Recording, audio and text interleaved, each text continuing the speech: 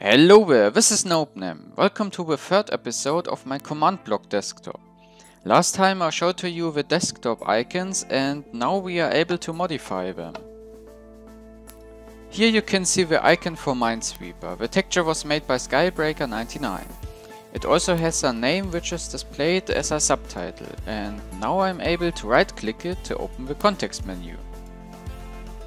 There are 4 different options we can choose from by left clicking. Let's copy it first. The copy we just made is displayed on this sidebar. To paste it, you just have to right click the screen and select paste.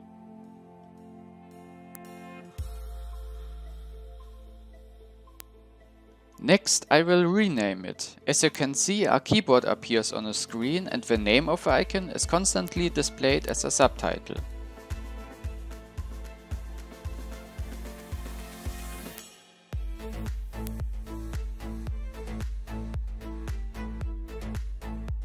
Once we are done, we just have to click here and the icon has a new name.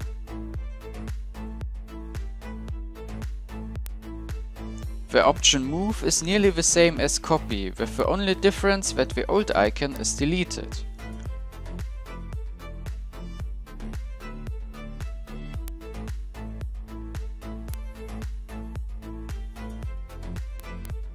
Last but not least, we can simply delete a selected icon. And if you right clicked something by accident, you can just click on this red X to close the context menu. So let's take a brief look behind the screen to see what happens there. In the last video I showed to you how the right and left click detection works.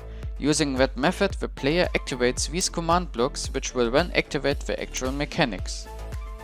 When a context menu is opened, these layers of stone are replaced with sponge, so nothing else but the buttons of the context menu can be activated. Then the actual context menu, which is stored over there, is cloned to the correct position. To move, copy or delete an icon, the corresponding blocks are simply cloned or removed. I won't go more into detail, but that's basically it. Next time I will add an option to change the background and the color of the screen. So yeah, I hope you enjoyed this video. See you next time, bye!